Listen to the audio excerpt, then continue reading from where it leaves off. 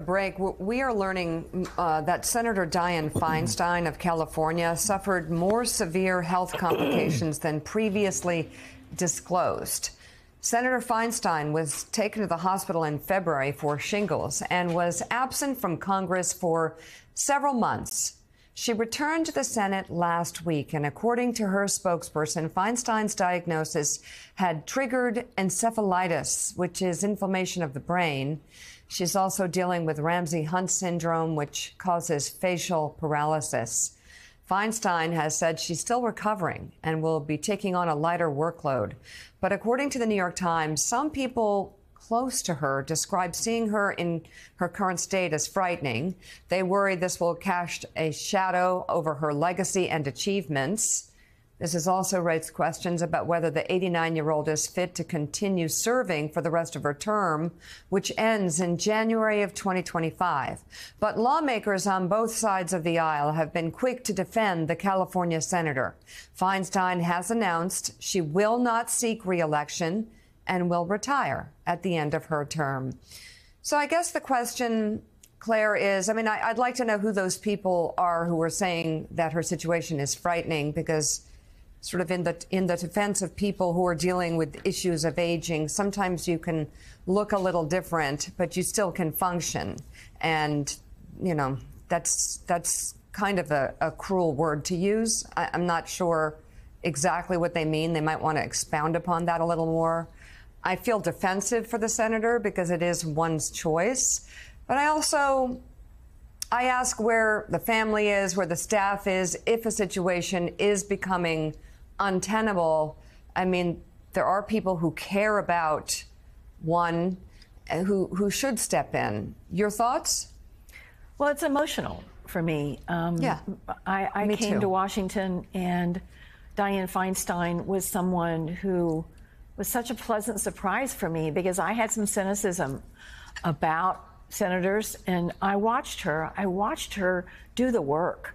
She was more prepared. She was more knowledgeable. She was not staff-driven. She was really just, and her strength at various moments, like when the White House was trying to get her to not give a speech on torture, and anyone who wants to see Dianne Feinstein at her fame, really at her best, should watch the speech she gave on the floor of the Senate about torture.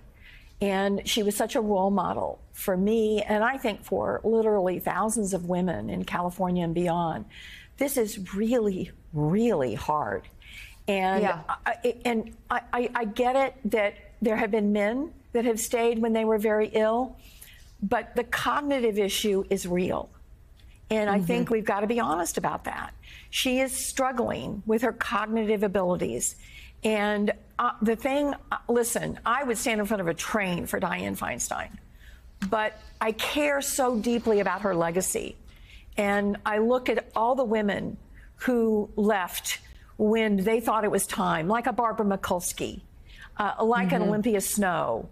I can go Nancy Kassebaum. There are, just really iconic women who have known that it's time. And it hurts me to see what happened this week when a reporter asked her a question and she clearly was not tracking what was going on in her life. And that's painful for all of us who care about her. And I do wonder why the people who love her are not more aggressively trying to protect her legacy and protect her at this point in time. Yeah, and that's a tough one, because often what defines someone and what makes them happy is their work. And I just know from my own personal experience with my mother that for a number of years, in the last years of her life, she had really lost the ability to talk as much with Parkinson's, and her face would appear differently than how she felt, but she could still compute. She still completely understood her vision with her art, and she still wanted to do it, and she just needed help to do it.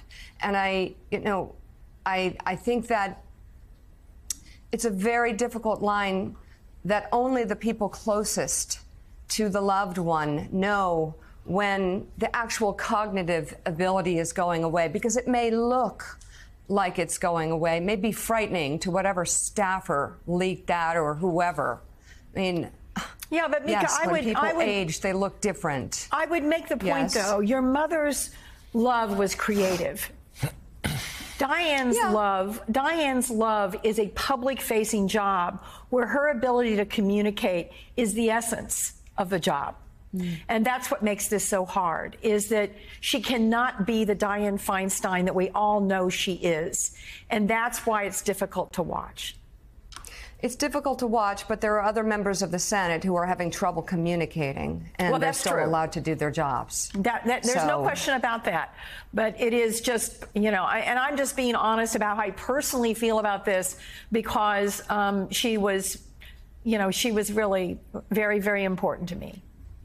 Yeah, understood.